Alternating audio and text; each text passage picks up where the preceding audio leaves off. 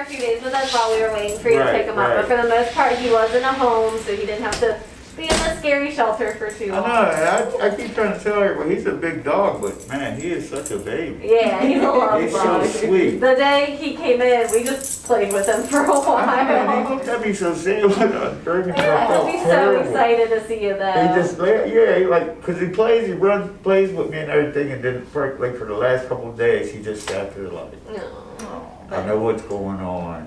Yeah. He's going to be so excited to see you. Yeah, we're so glad it wasn't permanent. No, I'm so glad it wasn't permanent. Yeah. I'm going to try to keep it that way because that's my kids are grown.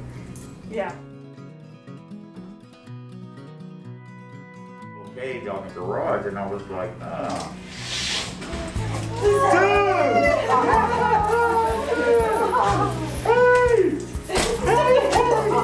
What's going on, buddy?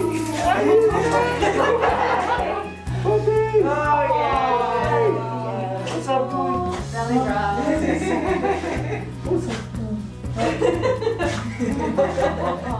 Oh, they didn't know about the leg. I got it. So our Pet Retention Initiative is a way to help keep pets in the home. We do it with medical payment assistance, behavioral training assistance, our Ellie's Pet Pantry provides food, and we also have a temporary and emergency boarding program to help people whether they're going into a hospital stay or having some sort of housing issue with their pet. They good. No matter what we're doing. You guys have a good rest of your day. All right, well, you gotta take your time, man, because we gotta go home. In this particular case, the owner was having some issues finding pet-friendly housing and just needed a little time to sort everything out. So we took Boomer in for a little over a month, threw him in a foster home to enjoy some extra love there, and once his owner was ready for him, we brought him back and reunited them. All right. So starting in the admissions department, I was always taking animals away from people.